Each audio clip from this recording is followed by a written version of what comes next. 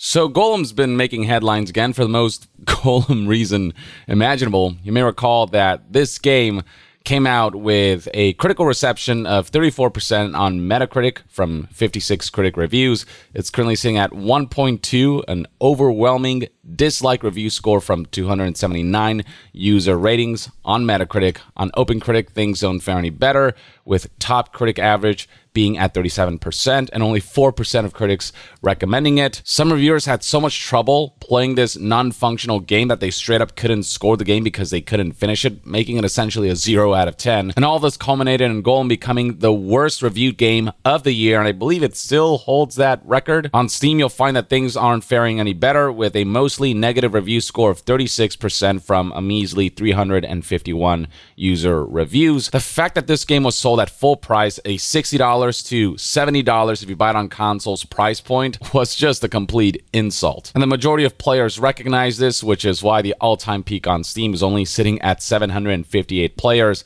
And as of right now, we're looking at 4 players checking this game out for some reason, with a 24-hour peak of 7 players. And yeah, I mean, one look at the game and you can see exactly why this game garnered the reception that it did. I mean, just look at it.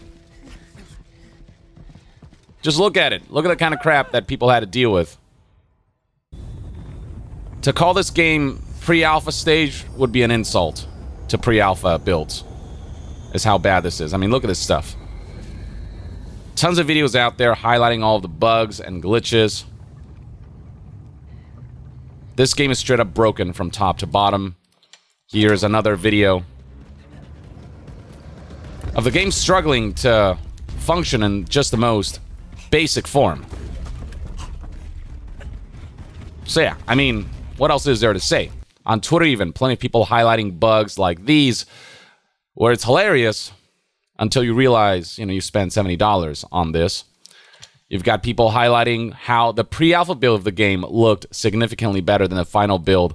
And the pre-alpha version of the game, by the way, did not look good. This looks like ass as it is, but then you look at how it turned out and you just can't fathom how it could turn out like this. It didn't take long before developers put out an apology JPEG, of which we've seen too many of. Plenty of people highlighting just how many of these we've seen just in the last couple months alone, and we've certainly seen far too many of these in the last couple of years. Now, what stood out about Gollum's apology is that even the apology itself needed a patch. Even the apology had some bugs that they needed to sort out, as the title here is misspelled. Instead of the Lord of the Rings Gollum, it reads right here, the Lord of Ring Gollum. They talk here about how the development team has been working diligently to address the bugs and technical issues and are committed to providing patches that will allow you to enjoy the game to its fullest potential, and yet they can't even get the apology JPEG right. I mean, first of all, there's no fixing this game, just the state that it's in. No amount of patches will ever get this to a state where it's acceptable.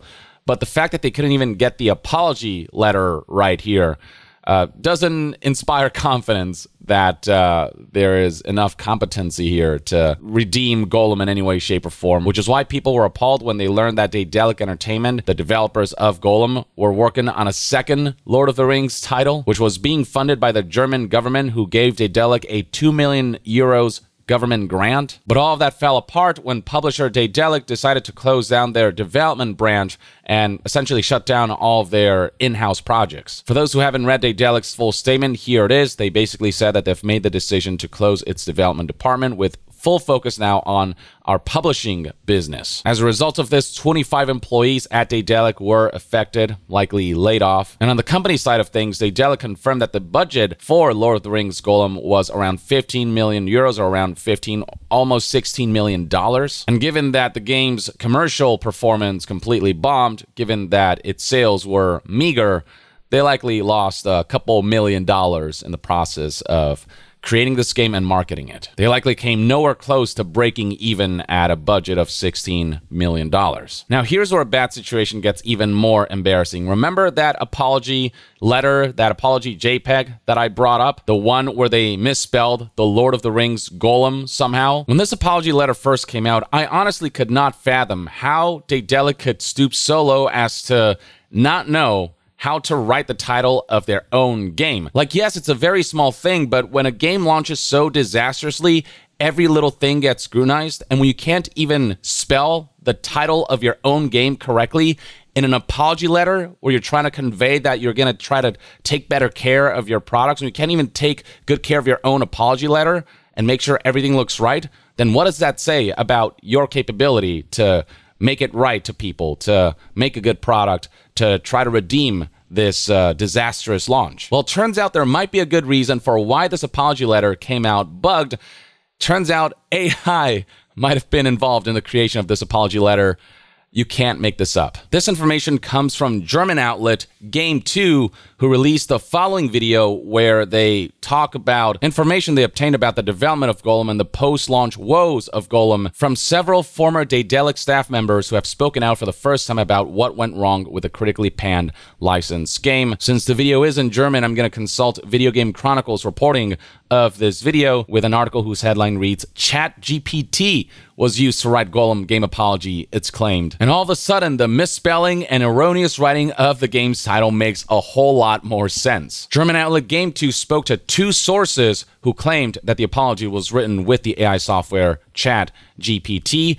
And here is an even worse part and a scummy aspect of what one of the publishers, Nacon, might have pulled off. This game, Gollum, was co-published by Daedalic and Nacon. It's also claimed that developer Daedalic had no knowledge of the apology or its content prior to publishing, and that it was handled entirely by publisher Nacon. If this is true, then this entire apology letter is pure deception, because it is written as if this came from Daedalic directly. At Daedalic, we understand that the game's success relies on the enjoyment and satisfaction of its players, yada, yada, yada. And optics are even worse when you consider that the apology letter commits to providing transparent communication. But from this apology letter potentially being written by AI to it deceiving people by making it seem like Daedalic messed up here, when Daedalic may not have had any involvement or knowledge when it comes to this apology JPEG, the writing of it, the publishing of it. All of this paints a picture of a publisher that has no idea what it's doing and who doesn't really give a fuck. The title's misspelling makes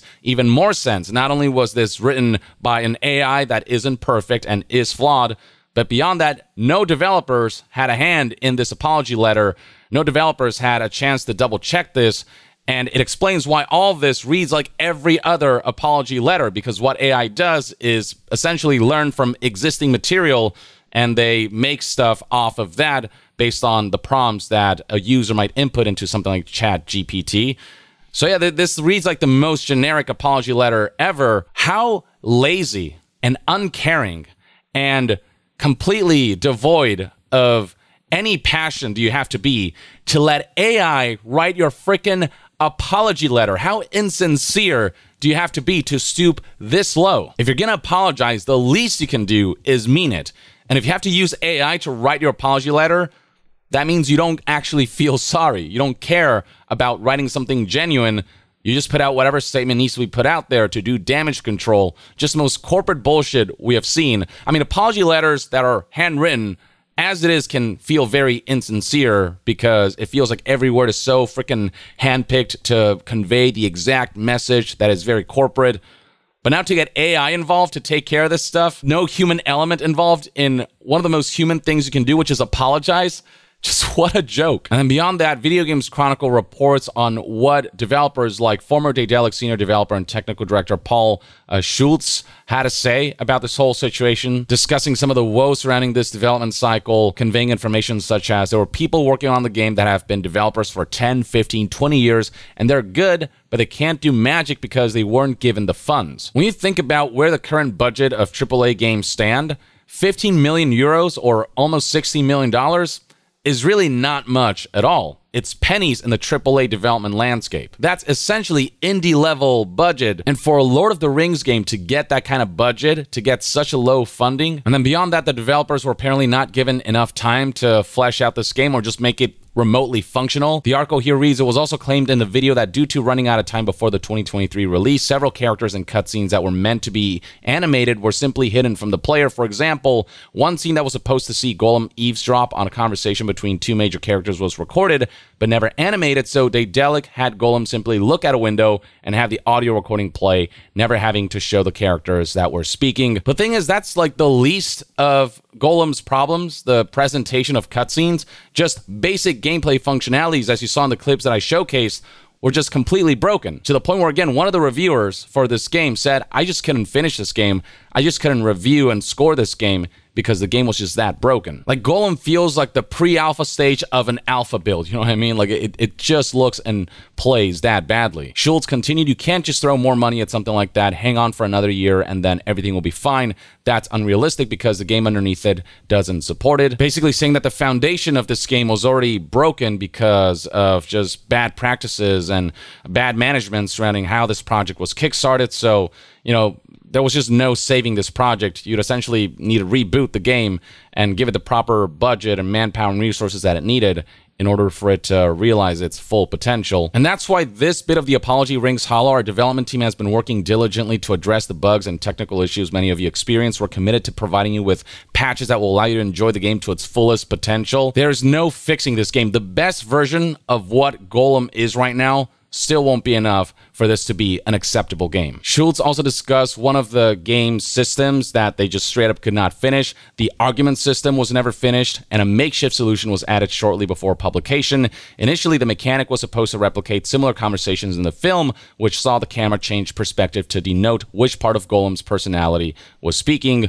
Gollum or Smeagol. We did get a glimpse of what that system looked like in the pre-alpha state of the game in this screenshot, which again still does not look great, but the final version somehow turned out far worse. The Video Games Chronicle article highlights that when the mechanic was first shown off in the preview phase, a similar presentation was used. However, when the game was eventually released, players simply picked from a few options of simple text, all while Gollum's lifeless character model floated in the background. Again, this is what it was supposed to look like, with dynamic camera shifts depending on which side of Gollum's personality you were leaning towards.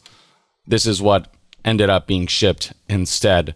I mean, even the font, I'm just wondering how they couldn't even just pick something that's slightly more personable than this basic, what is this, Arial or something? I don't know, just the most generic font possible, and just the most shovelware-looking game from an IP as big as Lord of the Rings. It's crazy to think that an IP that is just so beloved and so recognized and has such huge potential for video game adaptations could be reduced to this. So yeah, if you wanted further insight into just how mismanaged the Lord of the Rings Gollum was and how few fucks were given about the game's development and how the lack of care for even this apology JPEG highlights just how this game was doomed from the start, there you go. Just the story surrounding this apology letter alone is fascinating, but it also illustrates why the development of the game as a whole went so awry, if you ask me. If the publishers and heads can't even do the most basic due diligence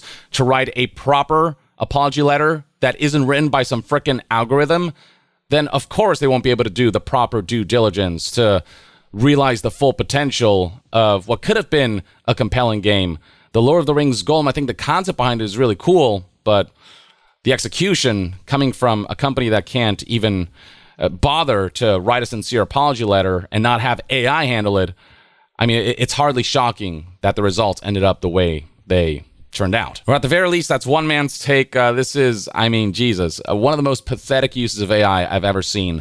Let me know in the comments below what your thoughts and opinions are on all this and just the whole history surrounding the Lord of the Rings Gollum and the lessons that can be learned from this. And to be further updated on all things gaming news, reviews, and discussions, stay tuned right here on Young Yeah. I'll see you guys next time. Young out.